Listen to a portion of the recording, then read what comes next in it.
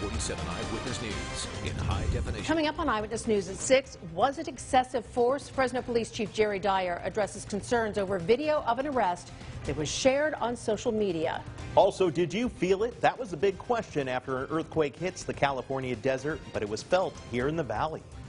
And it's one of the biggest fireworks shows in the valley. We are live at Freedom Fest in Clovis. I'm tracking the return of the triples on this holiday weekend coming up.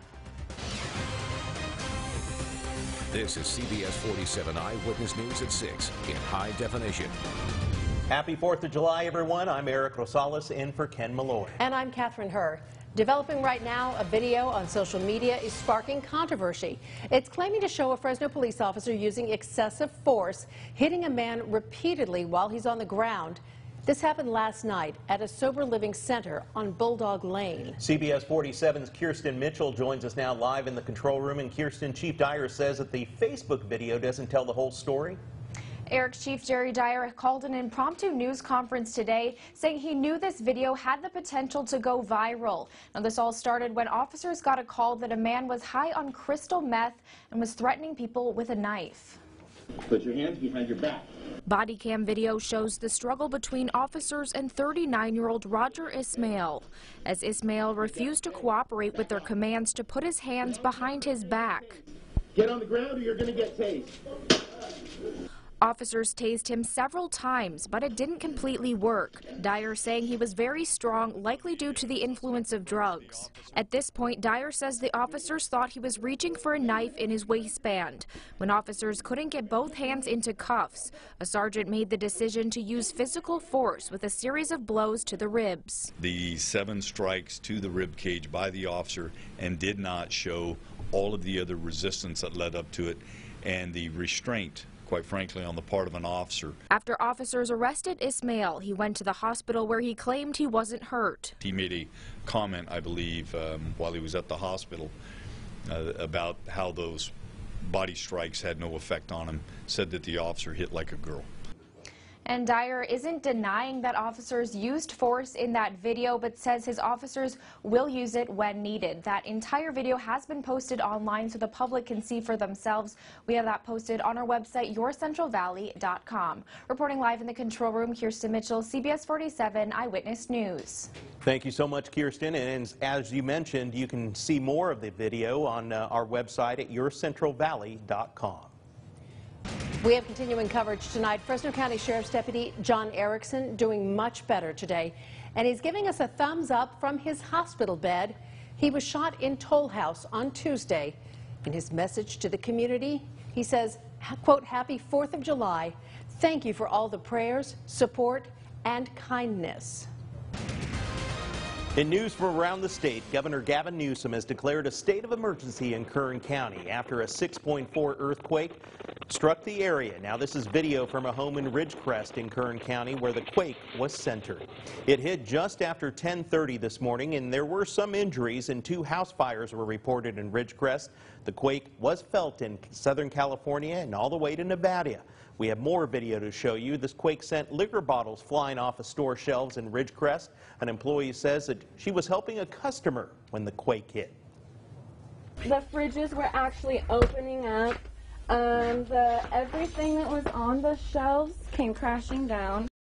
The Ridgecrest Regional Hospital was evacuated. The U.S. Geological Survey reported more than 80 aftershocks. In news out of the South Valley, who would steal from a high school group selling fireworks just trying to raise money? That's what members of the Redwood High School's Band and Color Guard in Visalia want to know. Their Honda generator was stolen from their fireworks booth last night at Demery and Goshen. They say the booth was packed with people when all of a sudden the lights went out and a truck was seen taking off from the area. That generator cost $1,000. When word of the theft hit social media, there was an outpouring of support, and that booth sold all of its fireworks. Oh, that's a great story. That is sold out. Good ending. Yes. Good ending there. Turning to weather, what will it be like tonight for fireworks shows around our area? Chief Meteorologist Marina Jurica joins us now with our pinpoint forecast. It's been warmer today, as I'm sure you felt. We hit the low to mid 90s across the valley floor, and we'll continue to warm as we approach the weekend. Currently, right now, we're at 92 in Fresno, Hanford, Lemoore, 90 in Merced, 91 in Madera, 85 in Oakhurst, and 64 in Sequoia. And we are going to be looking at quite a toasty rest of the holiday weekend. Our average high for this type of year is 97, so tomorrow will be a touch above that at 98. Saturday will be the warmest day at 101, and then Sunday will be sitting at 95. And that's a nice cool onshore flow that's actually going to give us a glorious next Monday and Tuesday. I've got details on that coming up, but first here's a look at your allergy forecast brought to you by Dr. A. Maminian of the Allergy Institute. New at 6, 4th of July celebrations are underway all across the valley. In Clovis, thousands are arriving to LaMonica Stadium for Freedom Fest, one of the largest fireworks shows in the valley. CBS 47's Kaylee Hunt is there live with all the fun. Kaylee.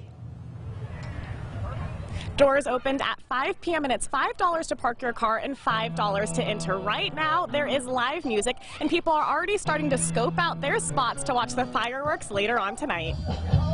It's the 4th of July, and Freedom Fest is the perfect place to celebrate the holiday in sparkling fashion. It's going to be a great time. It always is. Organizer Bruce Wilson says there will be live music, food trucks, and a ton of fireworks. Overall, the cost to put on this event is between $55,000 to $60,000. A fireworks show is about $1,000 a minute to shoot.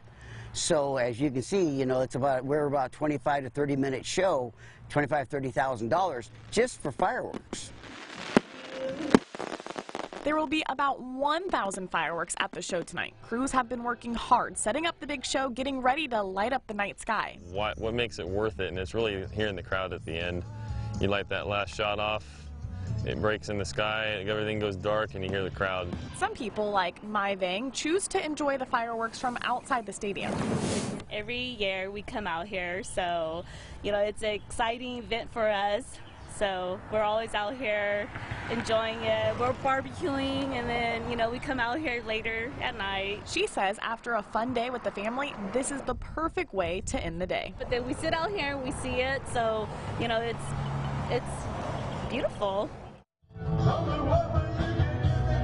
Again, doors are open, so come on out, and the fireworks show is expected to start a little after 9 o'clock, and I'm told it's supposed to be amazing. Reporting live in Clovis, I'm Kaylee Hunt, CBS 47 Eyewitness News. All right, thank you. And for a list of other 4th of July celebrations throughout the valley, just go to our website, yourcentralvalley.com. Well, as of midnight Thursday, direct satellite service provider DirecTV and AT&T UVerse unilaterally made the decision to drop network and local programming to 120 Nexstar-owned stations nationwide. Both DirecTV and UVerse are owned by AT&T. Nexstar is the parent company of KGPE. The action follows AT&T's refusal to accept an extension of the existing distribution agreement with Nexstar to allow Nexstar time to reach an agreement with AT&T. Nexstar is eager to reach an agreement to get KGPE back on the air for impacted viewers and regrets AT&T's rejection of the extension, which led to the inconvenience to viewers wanting to watch their favorite news and entertainment programs. And coming up next here on Eyewitness News at 6, find out why a school district in San Francisco